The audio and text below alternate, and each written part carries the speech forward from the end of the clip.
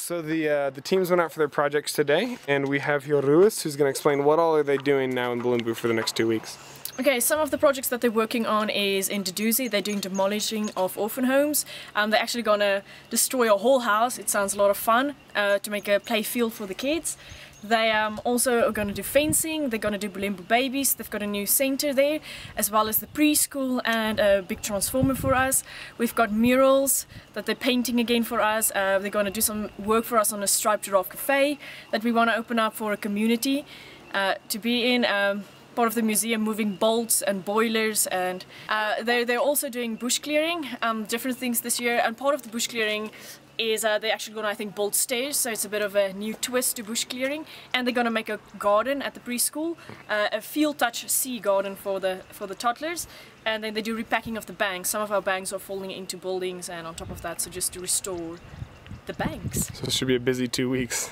We're very excited for everything Swazi is going to do this year for us.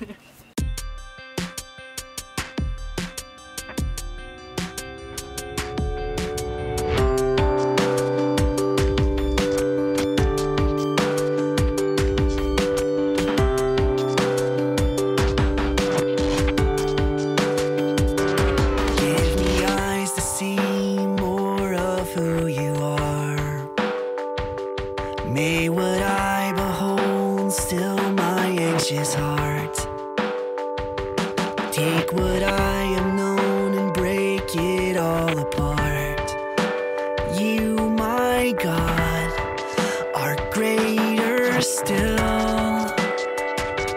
And no sky contains, no doubt restrains all you are. The greatness of our God. We hope you guys have enjoyed everything so far. Enjoyed Adrian and Theodore talking about the process of Swazi 1000. Now I want to explain to you out there something really cool that's going on right now. We have videos and radio. So this videotaping us right now as we are recording the Swazi radio broadcast.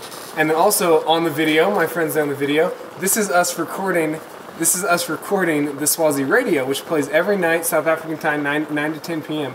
So those of you watching the video, log on to internetgospelradio.co.za and listen to it every night, South African time, 9 to 10 p.m. Those of you listening on the radio,